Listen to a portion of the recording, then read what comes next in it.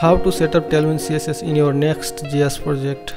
Guys, Tailwind CSS is a great UI library to style your application or any project, and in this video I'm going to show you how you can use it in Next.js. I have already made a video on how to use Tailwind CSS on React.js, and if you have watched this video, then you don't need to watch this video because the procedure is almost same. And if you can see this documentation, it is almost the same as the documentation for the React.js, and I think it is more simpler than the React.js to install Tailwind CSS. So let's start. First of all, you have to create a folder and open command prompt in that folder, and now run this command npx create next app and your application or project name. In my case, I'm going to name it Next Tailwind. You can name it anything you like, and now press enter to continue, and it will start installing and creating our next application, and it will install React, React DOM and Next, as you can see on the screen. I am fast forwarding this video because it takes some time to create our next application, so you have to wait for some time, don't be panic. And after some time you will see this screen, which means the Next.js application has been created, and you can see the commands which you can run now. So first of all, I am going to go to the project directory by typing cd and project name. I am navigating to the project directory to open this project in the VS Code, and you can open your application in any of your code editor. In my case, I'm going to open it with VS Code. And after opening your application in VS Code or any of the code editor, you will see this file structure, which is the file structure of the Next.js, and the pages folder is the main directory of the Next.js. So now we're going to start our project and see if the application is working fine or not.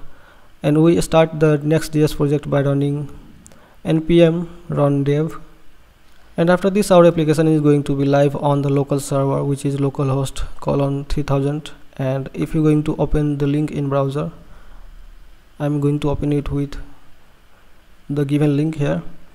So if you open this in browser, you can see the next application is running, and this is the default page for Next.js.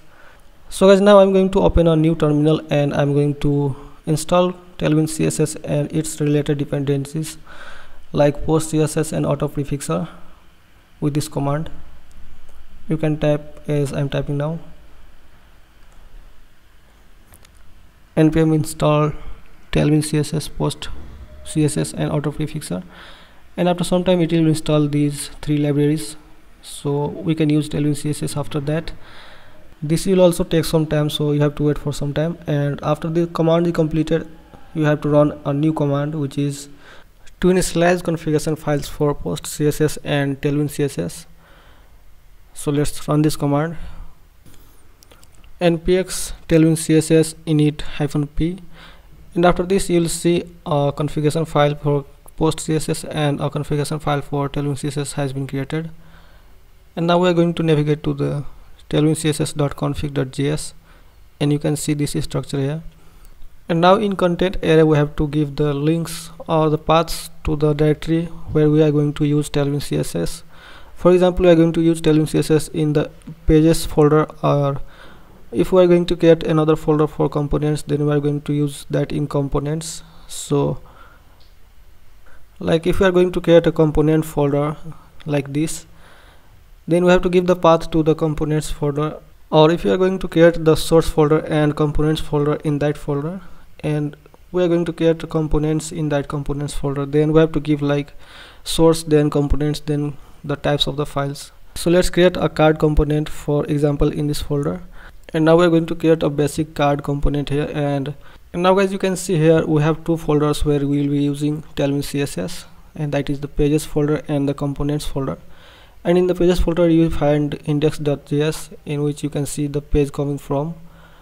So we'll change that later. So first of all, let's give the path to that folders in the content area of Tailwind CSS.config.js. So let's paste it here, and now we're going to change the components folder path because we have created that in the source folder. So let's write /source, and now we can use Tailwind CSS in the components folder too.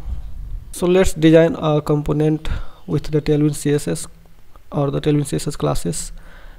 Like we are going to create a h1 tag with text for Excel, that is the Tailwind CSS class. And now we are going to remove the default code for Next.js application, and we are going to include our component in this index.js which we have created. And we have created the card component, so we are going to write card. And guys, React plugin will automatically import this component from the components folder in our index.js, as you can see on the top here. In your case, you may have to import it manually by writing import card from source, components and card. So now let's run this and see. As you can see, our card component has been rendered on the screen, and now let's put it side by side so you can see the difference while using Tailwind CSS. And now we are going to go to the documentation, and you can see there we have to include 3 lines in our CSS or the global.css, which will be located in styles folder of the Next.js application.